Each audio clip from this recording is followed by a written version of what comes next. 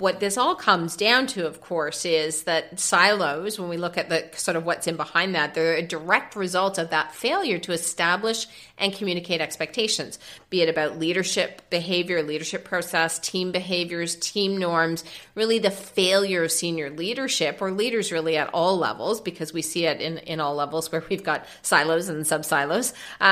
It's really the failure of the leaders to manage leaders and their managers and their employees to these expectations. So again, that permissiveness that's in there. And so two fronts, right? We're not stating what those expectations are. So everybody gets to decide for themselves as though they have the authority and the autonomy to do so and to drive their own agenda. But also when they see someone who's working off of the collective interest and fostering those silos through their behavior and through their mindset, not bringing them back into alignment with those expectations.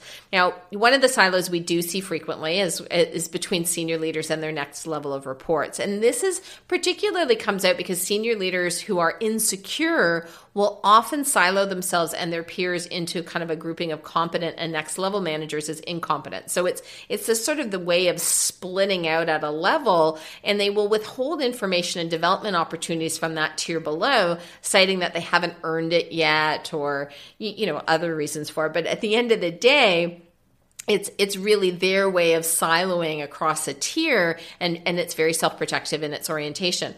In other cases, we see this over and over again, where only the most senior people know what the vision and strategy are, know what the financials. And, I can think about a client where, as the organization was growing, the people that were running the big functions within the business had absolutely no visibility into the financial information of the organization.